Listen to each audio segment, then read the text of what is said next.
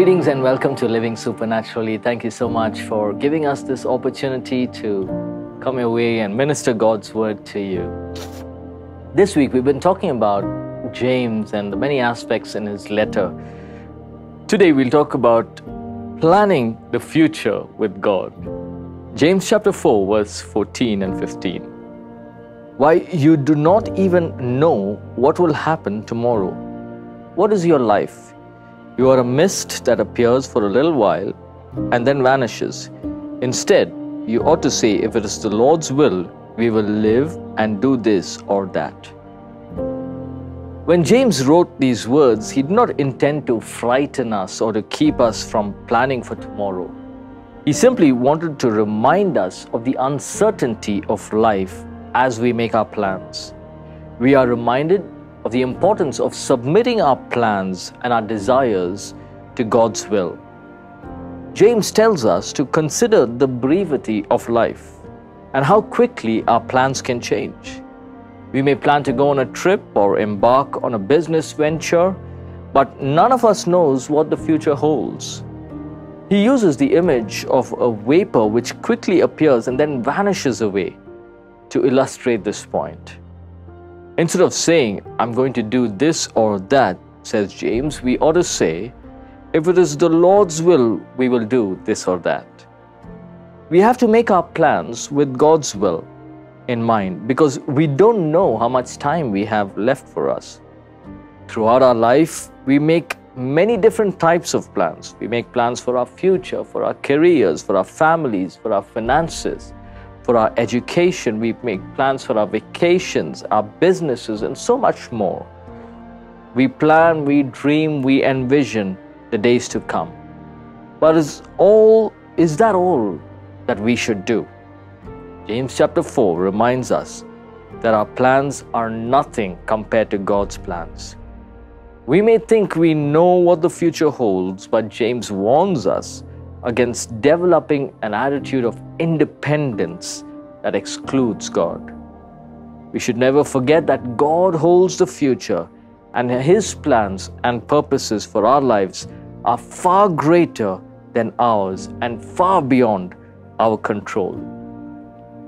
We all want to live lives with purpose and to the fullest. But oftentimes we forget the importance of surrendering our plans to God. We should never forget the fragility of our existence, nor underestimate our own human limitations. The Lord upholds all things by His word, and we live and move and have our being at God's direction. James also reminds us that our lives are fragile and unpredictable. Sometimes we can easily forget as we go about making our plans and engaging in business and other aspects of life. The truth is, we don't know what tomorrow will bring. Instead of making plans solely based for our lives, James is suggesting that we surrender our plans to God. James is not suggesting that we should not make plans for the future. He is not discouraging us from making prudent plans. What troubles him is stating we will do and we will go with no regard for the Lord.